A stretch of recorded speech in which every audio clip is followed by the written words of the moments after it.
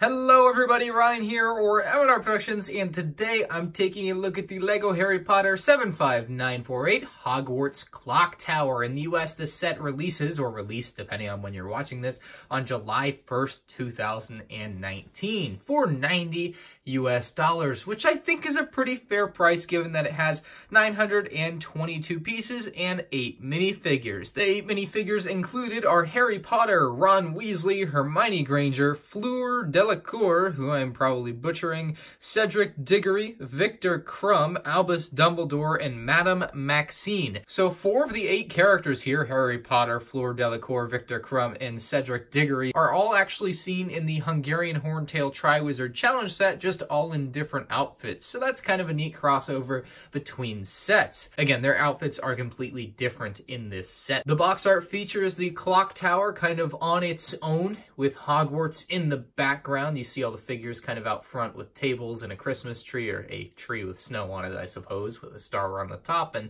all the figures are just kind of mingling with each other, which is kind of neat. Moving to the back side of the box, though, is where we'll of course see all the actual features and the inside of the clock tower. It's kind of like a dollhouse concept where you have a displayable front side and then a very, very playable interior, which is kind of the point of this set. Anyway, if you enjoyed this review, please give it a like, and if you're interested in any of the other LEGO Harry Potter 2019 sets, you'll find reviews of all of them on my YouTube channel. I'll link a playlist for the LEGO Harry Potter 2019 set reviews in the description below, or you can find it on the end screen as an end card. Anyway, let's take a look at the minifigures. We shall start with Harry Potter, for whom they have a very nice hairpiece for. I don't think I can say enough good things about that. He's got his typical scar and typical face with a pretty typical Harry Potter smile. He has a regular Harry Potter brown wand, and I must say the new wands that they came out with last year are awesome. These wands are incredible. I've known nothing but these, but I know that the older wands were not quite as good. They just used like the LEGO Star Wars lightsaber piece, and not that great. Anyway, his torso is a really nice print. Love the real dress-up feel he has there with the bow tie on top, and the back print is pretty simplistic, yet you know, nothing out of the ordinary. You'll find regular mid legs for him. I forgot to show you Harry's second face. That's what it looks like. Here's Ron Weasley. He's got a pretty sheepish smile on him. He's got kind of Christmassy colors for his torso print there with a little green and red, and then of course kind of an ugly looking brown there. I mean, it's the regular LEGO brown, but the pattern on his shirt makes it look ugly. That's what I'm trying to say. His back print, same pattern, doesn't look that great. Also like a red little necklace or something on him. He has a pretty standard Ron Weasley hairpiece. Kind of looks like the Obi-Wan Kenobi hairpiece, or it probably is. And then if we flip that around to the back, you're going to see he does have a second face, which is a little bit more unhappy looking than the first one, even though the first one isn't even the most happy looking. It's just kind of like, I'm kind of happy. Should I be happy? Here is Hermione, and she is quite a departure from what we usually see with Hermione, and they make a very weird use of the 1x2 brick, this time making it into her legs. And I must say, I'm not a huge fan of this look. The 1x2 brick with the 1x2 plate underneath just doesn't work for LEGO minifigure legs. I don't know what else to say about that. Her torso print and the back print, the print in general is very nice. Just an incredible amount of detail and I guess as much realism as you can get on a minifigure. Also an awesome hairpiece. It's very distracting, the shape of this figure. Kind of reminds me of the old LEGO minifigures, like the original ones that didn't have the same posable legs. If you guys kind of see that shape, that's what I kind of see here. If we take her hairpiece off and flip it around, you'll see she does have a very angry looking face there. But yeah, now I can't get it out of my head. This looks like one of the OG LEGO minifigures. Here is Albus Dumbledore, and he is really dang awesome, obviously new for 2019 here. Plenty of printing found on him. He has an awesome hat, hair, all in one piece on top here, along with his beard piece underneath his head and above his torso there. That's where it connects up. His prints on his legs are really good. You can see the front and the back side there, and then even on his actual torso, he's got some very nice prints. He also does have two faces. There's his second face and his first face around front. You can kind of see what that would look like with the beard covering it if we move it like that. Give you a better idea. And there's the back side there of the other face that was just being covered by the beard. And that is what the torso looks like underneath. So that's the full Albus Dumbledore experience for 2019. Let's get him put back together. We have a very, very pretty Fleur Delacour name butchered minifigure. plain gray legs, but the torso print is very nice. Kind of wish they had continued that print down. I'm not sure if it does look like that in the movie, but it would have been nice. Once again, LEGO's printing messed up there. You can see kind of the pale whiteness of the what is supposed to be tan print for her chest there, so I'm once again disappointed. LEGO, fix your prints. She has a very nice blonde hairpiece, and she does have a second face. Again, that is also supposed to be color matching tan, instead of it just looks like a washed, very, very washed tan. It looks awful. For those of you who think I continue to complain about this for no reason, it clearly is supposed to be full tan. You can even see it there on the box, even bigger there. It is not supposed to be this washed out tan color that we're getting. It's supposed to be tan. It looks terrible. Here's your Victor Crumb minifigure, obviously with a different torso than the other set that we saw him in, the Hungarian Horntail Triwizard Challenge.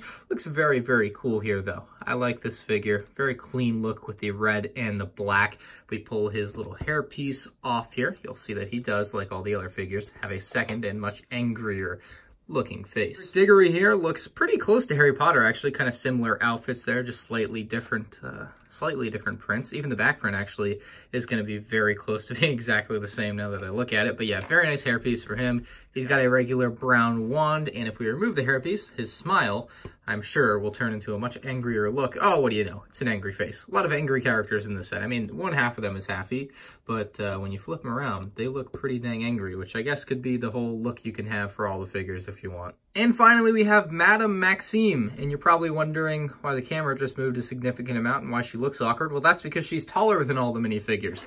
If you look at Albus Dumbledore, it's kind of like the 3 tall Woody that we used to have, although they don't make Woody 3 tall anymore, even though they did it for this character. So that's no excuse, LEGO. Make Woody 3 tall again, hashtag. Anyway, yeah, this character looks great. They gave her the full print on the front side. My only complaint about this character is that the leg piece isn't an actual leg piece. It's just a LEGO piece, which is a little bit of a shame. This typically tends to pop off a lot when they are like this with just the studs, but for the most part, if you're not using it a lot, it's going to be okay. The back print is very nice, very beautiful looking dress there. Her wand looks nice. She has what is, in my opinion, the ugliest LEGO hairpiece for any character. If you are given this hairpiece, you are just the ugliest of the ugly, apparently. Anyway, if we take this off, you can see her very, concerned looking face will turn into one of much, maybe a little bit more happiness. She still has enough wrinkles to make her still look kind of sad and dreary like she does on the front side. But those are all 8 minifigures. Great selection overall, great exclusive character prints for all of these. It would be wrong of me not to show you that this set does combine with both the Whomping Willow set and the Great Hall set to create one mega Hogwarts. Now, this is something that obviously started in 2018 and might even continue into 2020 and beyond. I'll have a separate video showing all 3 of these sets combined, but I figured I'd show you what they show you in the instruction manual of the clock tower here. Here is the full clock tower in all of its glory, as well as, I guess, a couple of icy accessories for, I believe, the Yule Ball is the name of the dance that they were having. But something I will note right off the bat, something that you're probably rather interested in, is how this connects to other sets and whether or not the design of it is still in line with the others, being that it is a year later between the Whomping Willow,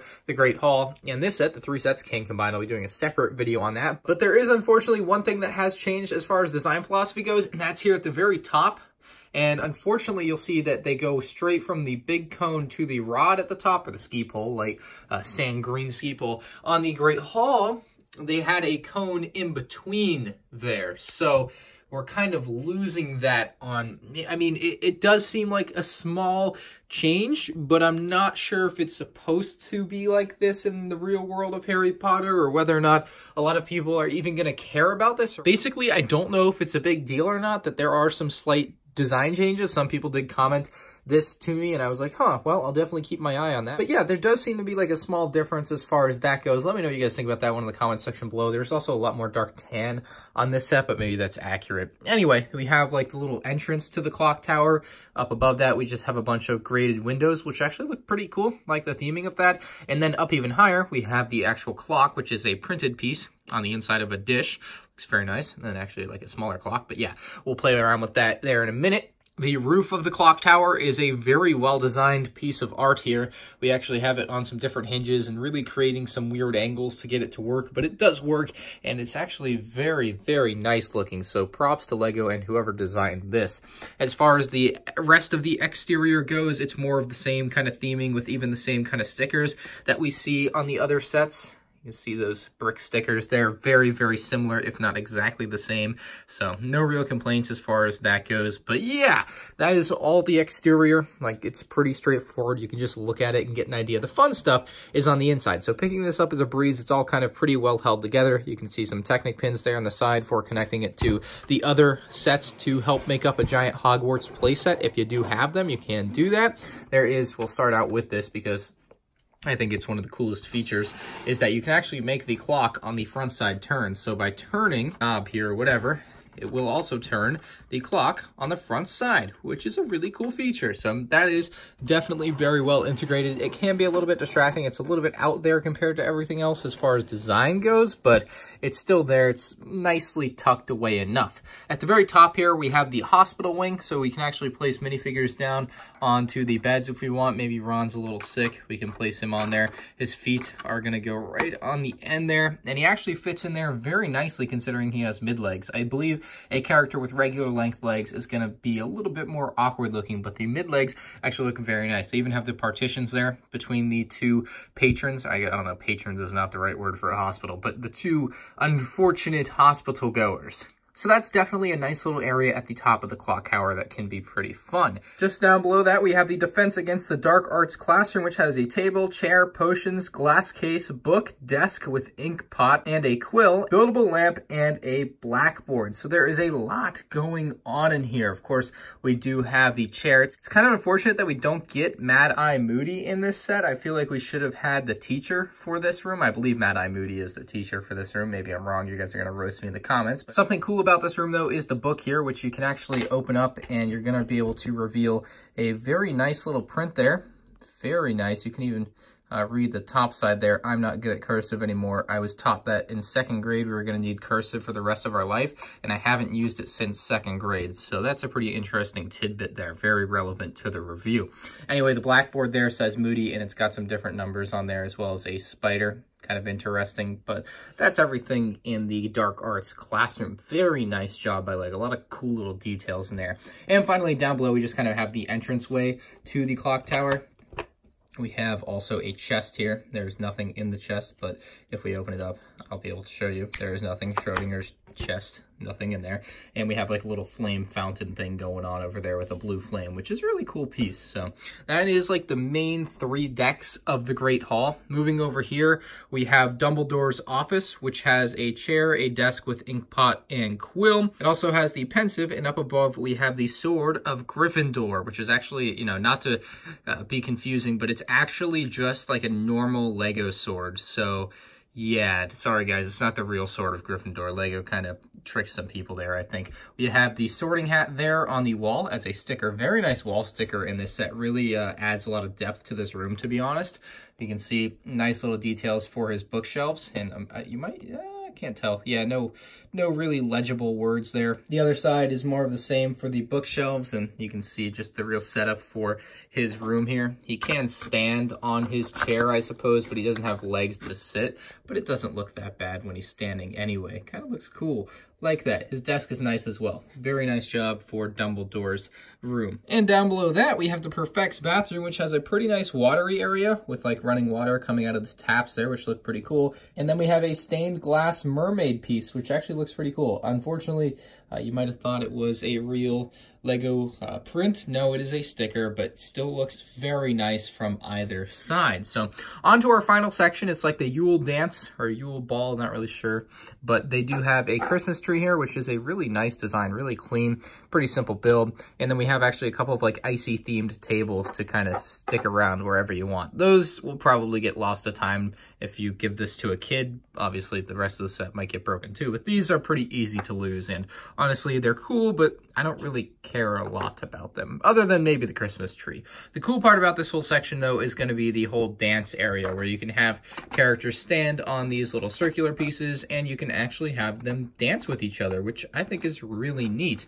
The way this works is you literally just physically spin it. There's no thing to, like, actually spin. There's no mechanism other than just spinning it around, which is kind of unfortunate. Usually they'll have, like, a spinner or something and make it easy to do, but this set kind of lacks that, so maybe that's something you could mod or change for yourself, but It's not that terrible. I could just see it being a problem if you have figures on all 4 of the stands. I don't know. It's just one of those small things, but it's not a huge deal to me at the end of the day. The feature itself actually works pretty dang well. It uses these new pieces that I feel like they introduced with the LEGO Movie 2, and they actually work very nicely. You just have to be a little bit careful when building it if you want these all to line up correctly. Otherwise, you'll end up with these kind of looking like this, and then it looks really weird. So just be careful that you really align those correctly. You might have to take them off and put them back on a couple times, but take the time to make sure you do it right so that it looks good. Nice icy details on that overall. But that's pretty much it for the play with the set. All the other stuff you can do really is kind of like dollhouse type things. You can just